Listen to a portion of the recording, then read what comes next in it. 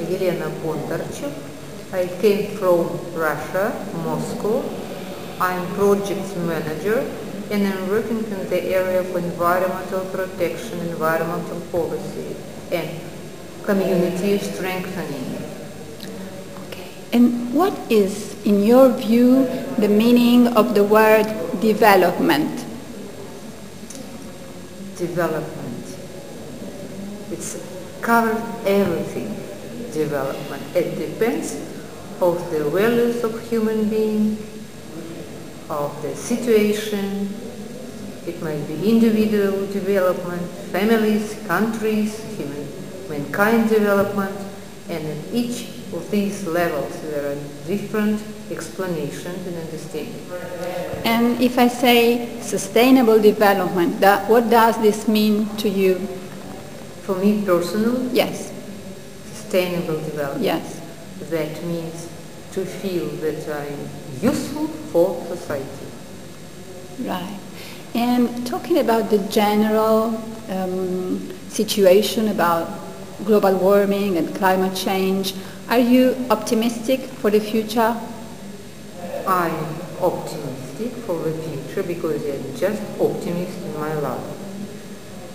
And global warming, to say it frankly, understands as a good case and a topic to join our efforts to think about our environment in the planet.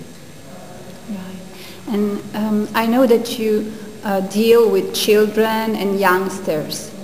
Do you have an image to tell them how to join one another for the future of the world? What would you tell them to motivate them? We undertake and carry out a variety of projects in which we first of all focus on the young generation and try to involve them in activities. We know that in the planet a lot of people just doing like blah blah blah, a lot of talks and conversations. It's important, but usually people stop on that. And we try to create some circumstances or give opportunities to do something with their hands. Because when you see, you forget. When you listen, you forget. But then you do. Doing, that's important. Learning through doing. So we provide small grants and we try to arrange programs for the young generation to see around themselves in their local community. Do something real, concrete for the improving life for better in their local community. Okay.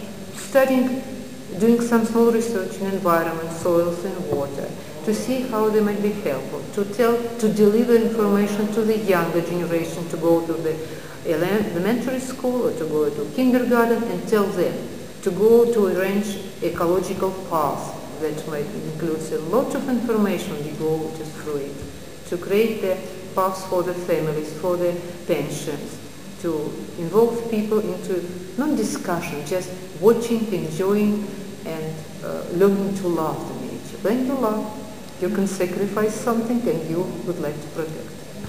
Thank you very much, Elena. Thank you.